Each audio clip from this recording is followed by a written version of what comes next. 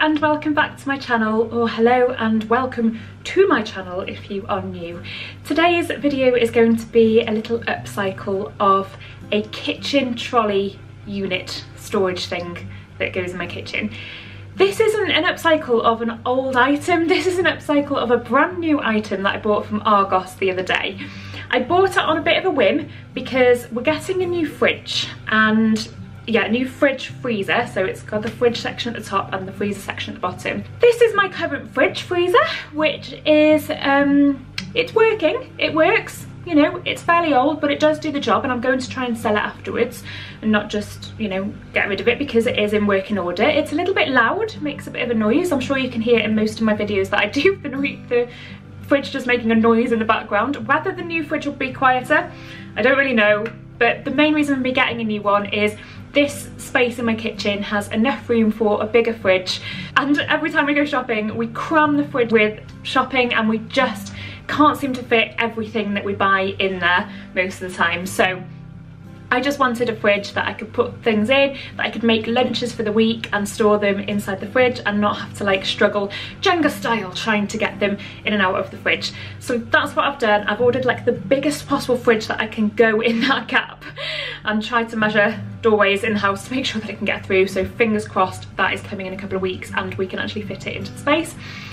Anyway, the reason for me buying a kitchen trolley is because I needed somewhere to put my microwave, which usually just sits on top of my fridge, and because the fridge that I'm going to be getting is much taller, it's not going to be able to have my microwave on top of, because that would just be impossible to be taking food in and out of a microwave that's all the way up there.